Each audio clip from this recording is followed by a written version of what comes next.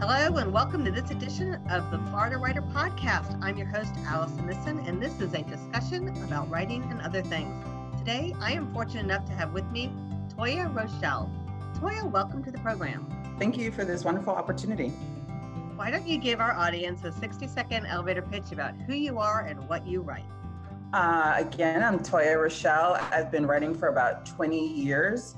I actually have a day job where I'm in marketing communications, but I've also published a collection of poems late last year, and I'm currently working on a saga for children.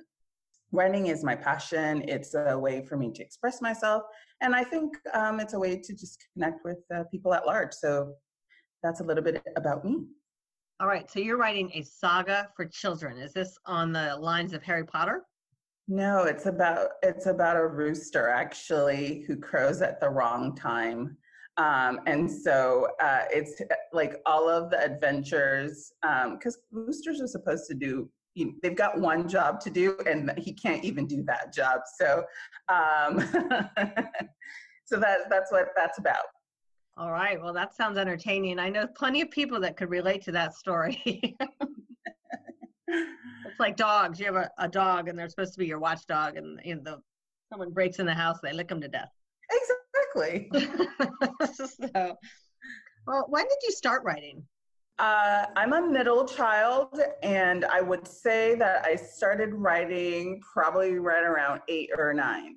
I grew up in a big family, and we didn't have a lot of money, so I just would create little plays, little adventures for my sisters and myself. And yeah, I think probably around 9 was when I actually started. I was also very bossy. So in addition to writing, I decided I had to direct our little adventures as well. That is one of the fun things about writing is we can make our characters do whatever we tell them to. Yeah. You write a lot of poetry. I do. And I've been doing, I'd say poetry in particular. I was introduced to it in high school, or maybe a little bit before that, but actually taking an interest in it in terms of creating it and crafting it, I would say right around high school. And I proceeded to write for the last 20 some odd years. I've moved around a lot, and so my poems have moved around a lot with me too. And so if there's a notebook in my house, there's probably a poem. If there's an old napkin or something that's caught in between a book, there's probably a poem. So it's kind of great in one way because life just sort of inspires me. But some things are not for other people's eyes, or just for my own. So that's always a little bit challenging. When you decide to put together an anthology of poetry, you have a lot of things you can sort through and a lot of you can keep in your private pile. Yeah, actually, so last year or so, back in February, it was just randomly a friend of mine had been doing a little bit of a publicity tour for his book. And so I asked him, like, what was this process? I was very curious. And I happened to mention what I just shared with you, that I'd been writing stories and poems for the last 20 some odd years. And I was just kind of curious about it. And he was like, no, let's put out a book. Let's do it. Go find your notebooks and let's pull your content together. And that's sort of what ended up in my first collection, if you can believe it or not. All right. I'm super intrigued. When you pulled together all your notebooks and then you picked out the pieces that you wanted, did you use a theme in order to arrange them? Are they randomly scattered? Is there a process in order to put them in page 1 to page 20 to page 60? Well, I'm by nature just like a random person. And so I had been thinking about I couple of themes over the years. I think as I mentioned a little bit earlier, had my 42nd birthday in May. There's certain things I've been thinking about since I turned 40 about the things we hear about as women, and this sort of, I think we're often as just individuals pushed to be just perfect. And so my thought was, part of why life gets so hard is that perfection is just not possible. But what's the opposite to that? What can you have if perfection is really unattainable? And so to me, I started thinking about, well, what makes for a really meaningful life? What are the ingredients for like a meaningful experience? And those are the things that I started to look for like throughout my poems.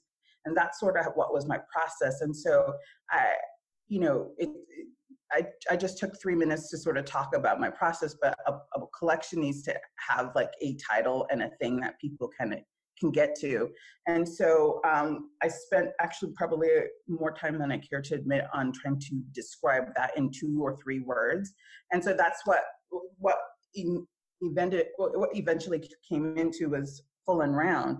My thought was if you have meaningful experiences, and whether it's time with your family at family reunions or dinners, or you get to see your best friends, the birth of their children, those meaningful experiences. And one of the things that if you can somehow get through life and you're surrounded by people that care about you, that look after you, that check in for you, to me, the meaningful and surrounded by all that goodness, that's what we're kind of, if you can have that, then I think that's attainable. And so that's the collection, that sort of thinking, that's how I selected poems.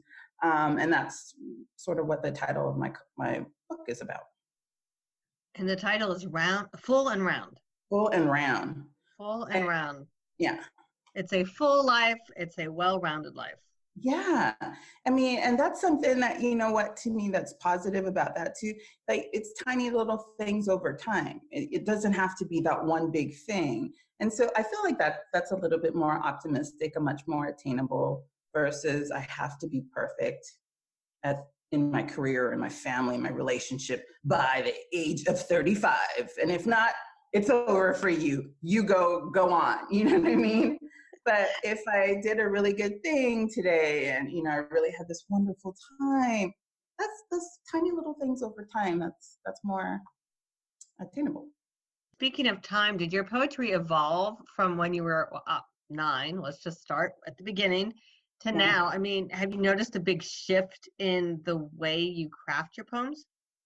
Yeah, I one of the things that, and many of those will never see the light of day, but one of the things is just, I think as I was younger, they were a lot more me focused. And as I aged, I think they were a little bit more outward focused, and just looking and contemplative in a way, looking at how other people sort of go through things. A lot of them aren't even about me. As I aged, there were things I heard about or learned about, or other people's experiences. And so if you look at just over time, it just became less about me and more about sort of this world as we're working through it, and other people as well. I write some poetry. I'd like to say I dabble in it. I do write poetry when I am in an emotional crisis of one way or the other. Sometimes it's happy, sometimes it's sad, but the emotions are high. And it's usually when things are sad or confusing or distressing to me, I will sit down and the thing that comes out is a poem. Yeah. And I consider myself fortunate that I can do that, because I can actually take it from my brain and I can put it on paper, and it allows me to think about it in a logical way, as opposed to being so wrapped up into the emotion of whatever is going on. I wrote one a couple of years ago about a friend whose a child had passed away, and he had been my son's first best friend. We had both moved into different directions, and the kids, when they were 7, they didn't keep in contact with each other. But nonetheless, it was one of those moments where I stopped and paused, and I wrote a poem, and I was fortunate that it was really well received, and because I had shared it with a contest. But it's just that poetry really can transport you. When you read someone else's poetry, it can be whatever the audience thinks it should be. And so they connect with themselves in that sort of inner part of what poetry is designed to do, which is bring out a different expression of emotion than what we see in everyday life. Or at least that's my thought. No, I love that. I think that's part of the reason why sometimes people are a little bit unwilling to even like read poetry, because it is so emotional, and because the person that writes it may be in one headspace, but it might inspire something that might be painful, or something, a thought and an emotion or an experience that they kind of tucked away in the recesses of their brain. And four little sentences brings it full force without trying very hard. And so I agree with you. It's such a powerful medium to share and for us to connect. And I think, that's why like it's sort of having a renaissance moment in that with Instagram, and you have huge Instagram poetry communities. Just have people sharing too. It's that same thing, and that people want to connect and they want to share, and really, like, especially for traumatic emotions, I think sometimes get them out of their head. And somewhat it almost feels like it's the beginning and an end of a thing, like, and now that at least you've addressed it, it can't like affect you in the same way, because now there's these 3 or 4 sentences, and when you see, like, all you need is one other person to go, oh, wait a minute, I feel that way too, or when I read it, it made me feel this way. And there's something beautiful in that kind of exchange that you don't get, like, maybe in a short story or in a novel, because it's not necessarily linear. There's much more of I think, a connection point, if making sense. Absolutely. I think we need to create poetry therapy groups and just have Oh, people read poetry, and then what does this make you feel? Of course, yeah. I'm not a psychologist, not trained in that at all. So I just do it by, my observations of the world. But wouldn't that be kind of a cool thing I to? love that. I I think a lot love of it. people would love it. A lot of people would be really afraid of it. They'd be like, whoa, it's like yoga. Right. Maybe poetry is like yoga in that 20 years ago, nobody did yoga. Only Yeah. like the flower people from Hollywood did yoga, and that was it. Now yoga, you can't walk down a street without passing a yoga studio. And Huh. I find that poetry has been around forever, and yet there seems to be a resurgence in poetry. What do you Yeah. think about things that are coming out now with poets and poetry? I love it personally, because I think we have so much. We're in an interesting and odd time, right? In that you can get communications and news all the time. This is a new phenomenon, and that level of news and communication, sometimes it's good, but a lot of times it's not. And like, how do you deal with that, right? How do you process it? And so I think that's probably why poetry is making the rounds in such a meaningful way, because we need to process some of these things and we need to feel connected. And the fact is, a lot of people feel disconnected with all this additional communications, and somehow this medium is connecting people, and I kind of love it. Especially for people, like, it's my desire to, like, whenever I talk about my collection, people always go, oh, I hate poetry. And I'm like, oh, I want to talk to you. Tell me more. Why do you hate it? And it's usually not the poetry. It's not like the words. It's that they had a bad experience, or they're like English lit teacher, like that they hated their poems, or you know what I mean? And so it's not necessarily just the medium itself. It's just the emotion that people associate with it. And so, yeah, I'm really glad that people are at least having the conversation and sharing, because I think we need it. Yes, I think we ought to have. I had a thought there, and now it's totally gone. But I Okay. think we need to introduce poetry in a different way, that it's not scary. I know I teach literature to college students, and whenever we have to deal with poetry, they're always rolling their eyes and Mm-hmm. humming and hawing in the beginning, and by the end, they're like, "Wow, that was amazing." They just need to be introduced to it in the right way.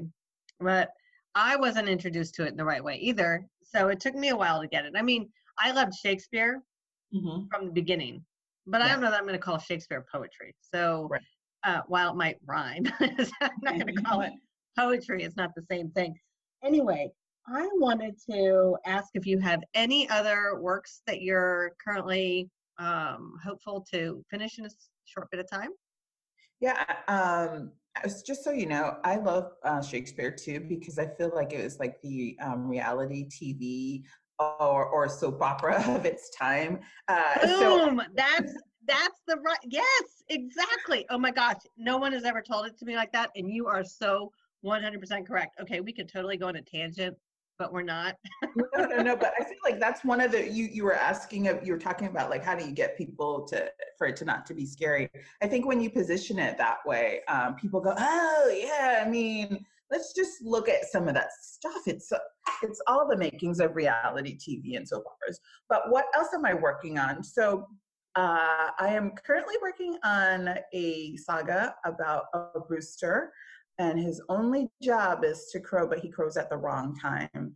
And on top of crowing at the wrong time, he gets separated from his posse, and a mongoose and an iguana have to help him sort of figure out how to get back. And so it's a story of A, you can't do the job that you actually have, but B, like meeting new friends that aren't like you, and but they're willing to be your friend, and how they sort of help you figure out where you need to go.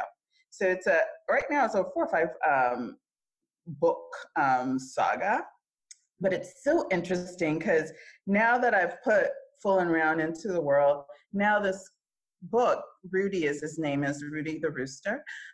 He's with me all the time, and so sometimes I'm laughing because of things that I think that this little rooster would say. So I'd say probably around this time next year, it should be at least the full first chapter of or not chapter, but full piece of his story should be out into the world. Because this past weekend I met with she's sort of a writing coach slash illustrator coach, and because it's a children's book, it's a complete departure from what I did in what I've done in the past, because I've done plays and short stories and poetry, but I've never done a book for children. So, her first thought was like, why wouldn't you just go do what you normally do? And I was like, well, where's the fun in that? So that's what I'm working on now. All right. And Toya, how can people get in touch with you? They can get in touch with me a couple of ways. My website, toyarochelle.com. Also, I'm on Facebook and Instagram, and apparently there are lots of Toya Rochelles in the world. So on Instagram, look for me at Toya Rochelle Official, and you'll find me. Toya Rochelle, is that what you said? Toya Official. Toya Rochelle. Toya Rochelle Official. All right. Okay. This is so much fun. Thank you so much. Well, we are going to move to our rapid fire questions. Are you ready? I'm ready. What did you have for breakfast? Peanut butter sandwich. A multigrain bread. Nice. Who says peanut butter is just for lunch? I know, right? Do you have a favorite ice cream flavor? Yes, it's double fudge chocolate brownie, and I think it's Ben & Jerry's. It's the biggest diet breaker ever. Like, don't look to see how much you should eat serving wise or the calories associated, but it's so delicious. So just a little sample spoonful is enough for your calorie count? Not enough. And I've never ever just eaten the serving, but it's delicious nonetheless. Mm-hmm. And can you change a tire? If by driving to Tire Plus or like Goodyear and paying somebody to do it, does that count or no? I guess it could count. So if that does, then sure. But if I have never actually popped one off and put one on myself. All right. Well, Toya, thank you so much for stopping by. This has been another recording of the Florida Writer Podcast. Thank you so much for listening. Allison out. Toya Rochelle is an author and philanthropist. In addition to writing, she frequently leads workshops, moderates panels, and keynotes at conferences. She aims to foster balanced discourse and transformative understanding through her work. Toya Rochelle serves as Tech to Empower advisor with Women's Alliance for Knowledge Exchange, Tech Women Mentor, and Mentor with Be Peace, the Business Council for Peace. Toya is a longtime coach for Jobs Partnership Florida and supporter of A Gift for Teaching. Full and Round is her debut collection of contemporary poetry. Published in mid-2018, the bulk of proceeds from Full and Round have been donated to A Gift for Teaching, a nonprofit organization that provides free school supplies to teachers. Born and raised in the Virgin Islands, she currently lives in Florida with her family. You have been listening to another edition of the Florida Writer Podcast, brought to you by the Florida Writers Association. For more information about the Florida Writers Association, visit them on the web at floridawriters.org.